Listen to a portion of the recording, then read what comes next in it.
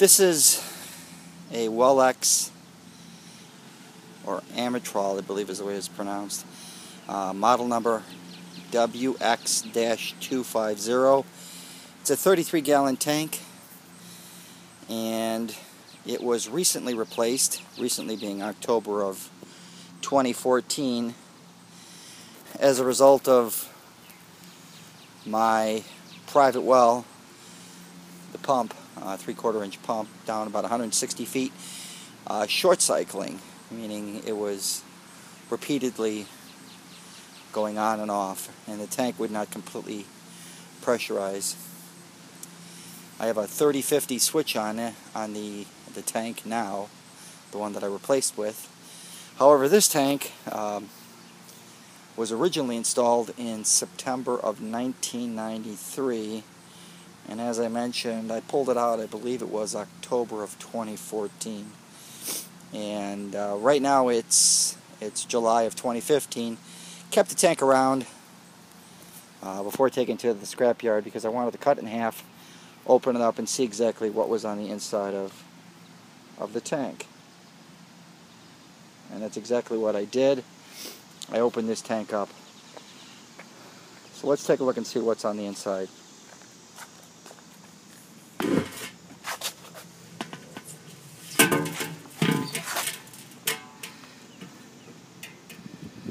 Okay, there's the inside of the top portion. No surprises there. Up at the top you can see the little inlet where the tank gets pressurized, and that's right there. And that's basically all the top consists of. But what I was really curious about was the bladder. I've heard so much about bladders in these tanks, and I wanted to see what exactly happened, because this tank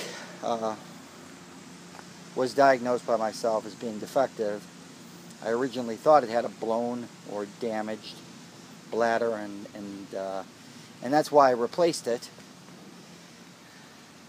However, when I opened it up, I was quite surprised, and let's take a look. Right there at the bottom,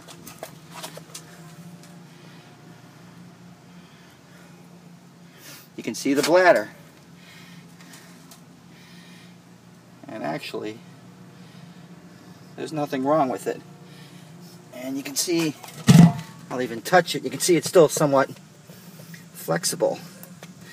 And when the tank fills up, the bladder comes up this way, and this is all rubber on the inside. This is the bladder, and it's still very much intact. So the bladder would fill up, and the tank would be charged. Now, so that kind of defeated what I originally thought the problem was. However, when I did take the tank apart, I noticed something that really clued me in on the problem, and that was actually right there. And I don't know if you can see it or not, it's in one of my other videos, but right there you can see the inlet pipe, 90-degree, where is it here? Right there.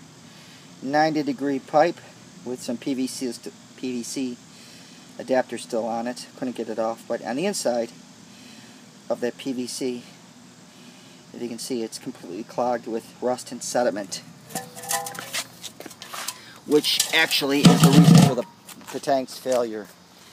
Now, this tank, as I mentioned, was installed back in September of 1993, and it was replaced in October, I believe it was October of 2014. And that makes it 21 years old. However, my house, about 10-12 years ago, the township that I belong or that reside in, it's an unincorporated area of Chicagoland. They allowed us the opportunity to connect to city water, which was Chicago water, great water, and they gave us a double bonus, and that included us keeping our private well, which I absolutely love, because I have two sources of water.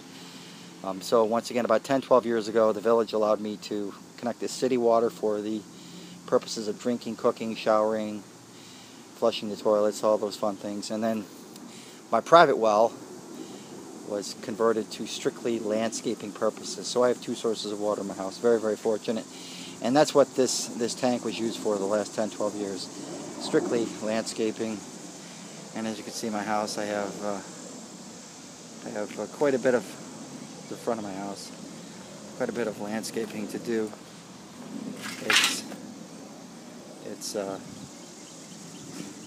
very time consuming, so needless to say, the tank was used a fair amount, but not as much as it would have been used if it was connected to my house and used for all of the purposes, including showering, cooking,